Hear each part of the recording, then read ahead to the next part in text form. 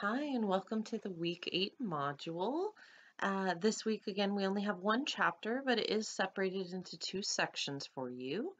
We have some others who've contributed to this week's content, and because the preschool observation assignment is due, we just have a journal this week. It is directly related to our Chapter 10 content, and then a little bit of information about your upcoming assignment in week 10.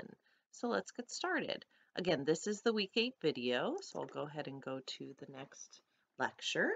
So this is all about social and emotional development in early childhood, so you could click here and download the PDF. The next lecture is about maltreatment, and there's the PDF.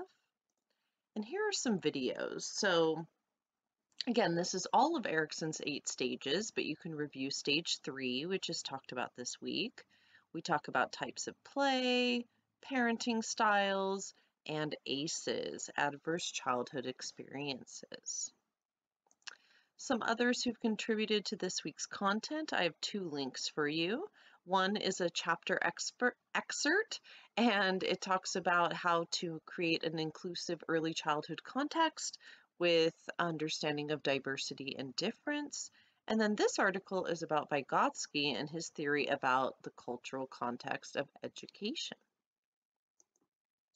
Your link for your Chapter 10 quiz, and the week 8 journal. So you'll see in the maltreatment PowerPoint video that I talk a lot about Jeannie and her experiences. So now I want you to watch this little video, discuss how the abuse she experienced, discuss it and how it affected her.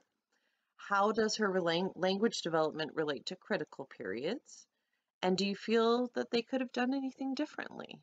So again, if you are feeling a little confused about these questions, go back to my Chapter 10 maltreatment video, and I talk all about this in the second portion of that video. Okay? And again, if you want to address these questions in type or verbally, either one is fine.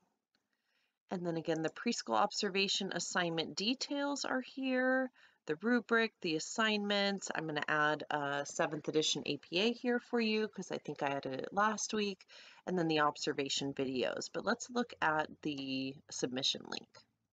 So if I go back to the main page and I scroll down to the bottom of week 8, I see preschool observation assignment submit here. So again, you can view the assessment, see my video and the rubric and other details, and then you can submit to that link. Now, after that, I have one more link about upcoming assignments, that My Virtual Child Assignment 1. So this is a tutorial walking you through it. This is the rubric, and here's a sample. And then here are the questions that you need to copy and paste and answer as you get to the end of raising your child to about 5 years old.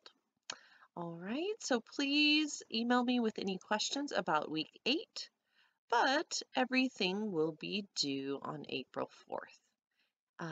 I know that's Easter, so if you want to get it done a little bit early, that of course is okay. Thank you and have a great week.